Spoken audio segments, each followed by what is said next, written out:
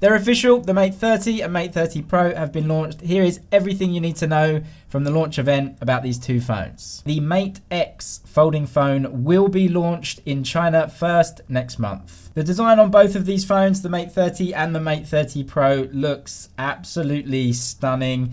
It looks totally better than what we got in the leaked renders. It always does, but honestly, they look so much better in real life than what we were seeing in the pictures. It actually goes from a matte finish on the bottom up to a shiny finish on the top. Huawei say this will prevent a lot of fingerprints getting on the phone. On the back, the circular camera is called by Huawei a halo ring design. It goes all the way around the camera system on both phones. Then we get to that waterfall display, which is confirmed. Huawei are calling this a horizon display. It looks absolutely brilliant on the Mate 30 Pro. The Mate 30 is keeping a flat screen. The waterfall or horizon display, as Huawei are calling it, has an 88-degree curve around the sides of the device. The Mate 30 Pro has a 6.53-inch screen, and the Mate 30 actually has a bigger screen, 6.62 inches. The phones themselves, though, will feel very different, obviously, because the Pro version has that waterfall curved display. The Mate 30 Pro has a 18.4:9 ratio, which is actually a bit wider than a lot of phones, but the whole thing is going to feel so different because of that curved screen. Huawei did compare the notch to, well, the other notch company, the iPhone.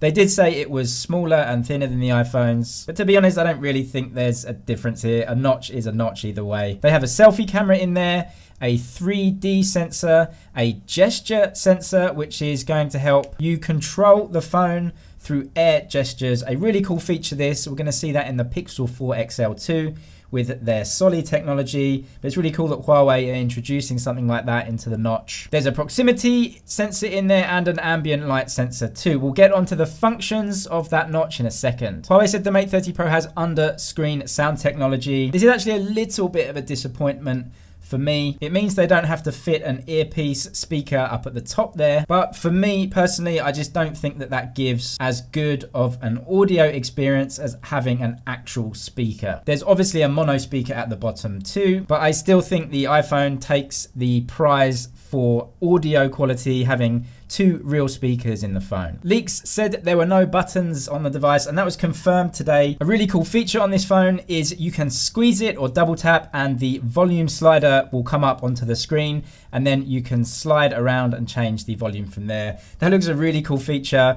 And another cool feature is that it can be on the left-hand side or the right-hand side. It doesn't matter. You can also use those on-screen buttons as the shutter button for when you're taking photos too. The Mate 30 and Mate 30 Pro come in black colors, silver, cosmic purple, emerald green, and there are two different colors called vegan leather colors in orange and green too. These will literally have leather on the back, so no fingerprints. Huawei highlighted the main flagship processor in this launch event, the Kirin 990 5G. They went to great lengths to tell us how much better it was than the competition. They didn't really mention that the Mate 30 would be having a 4G Kirin 990 and there would be a Mate 30 Pro version with 4G too. But the 5G version, if you want to get that, does have a dual SIM. You can use 5G and 4G cards simultaneously, or you can use one SIM card and then put an SD card in the other card slot, but it does have to be a Huawei NM card for that one. You can't use a micro SD card. Both the Mate 30 and the Mate 30 Pro get 40-watt wired charging. That's really good. And they both get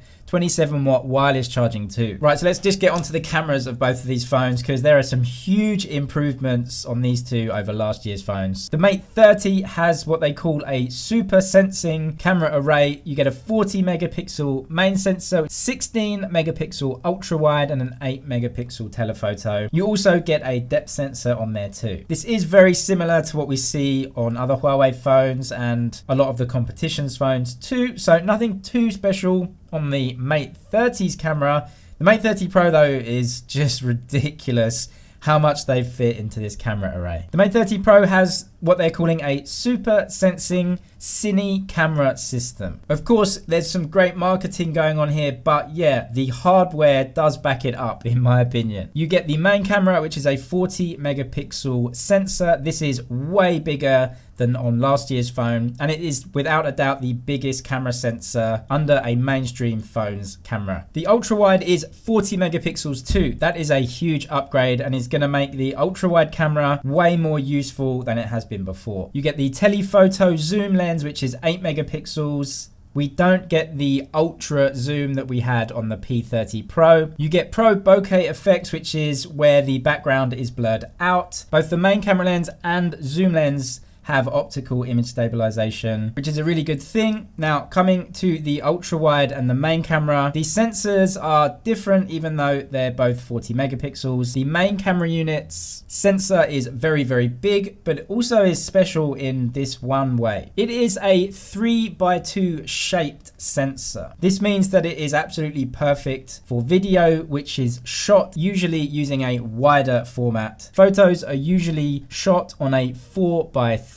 sized sensor. 4x3 is more square, 3x2 is wider, and that's why 3x2 sensors are better for video because you don't have to crop into them. So now we know why Huawei are calling this the Cine camera lens. Both of those big sensors carry an RYYB arrangement, which means both of them will be very, very good in low light. Coming to the selfie cameras, both the Mate 30 and Mate 30 Pro have portrait lenses on them, which is a fancy word for a depth sensor, which is going to help when taking portraits and trying to blur out the background. Let's come to video, which I think has taken a huge leap forward. You can shoot 4K video up to 60 frames a second, and you get full HDR support in 4K video too. And that insane spec that I highlighted in a video a couple of days ago, yes, they confirmed it. 7,680 frames per second slow-mo video is available on the Mate 30 Pro. Literally out of nowhere. It is such a ridiculous spec. It is so far ahead or different than what any other company is giving us. Huawei did show it off too. These popping balloons were filmed on the Mate 30 Pro, and even if it is software enabled, software plus hardware, it doesn't really matter. The results are what matter, and this looks absolutely incredible. Whether you want to use it more than once is besides the point. It's there and Huawei gave it to us. The bokeh for video also looks very good, but of course this is a promotional video. We'll have to wait till we get the real device to see just how good it is. They also highlighted EMUI 10, which we'll find out more about in the coming weeks. But the main takeaway I got from that one is that it is full-on dark mode support in EMUI 10, which is really, really good. So there we have it, the Mate 30 and the Mate 30 Pro. And just to say that the leaks this year on these phones have been pretty spot on. Subscribe if you want to see more content about the Mate 30, Mate 30 Pro, camera comparisons and unboxings. Subscribe for that. But anyway, that's it for now. I'll see you in the next one.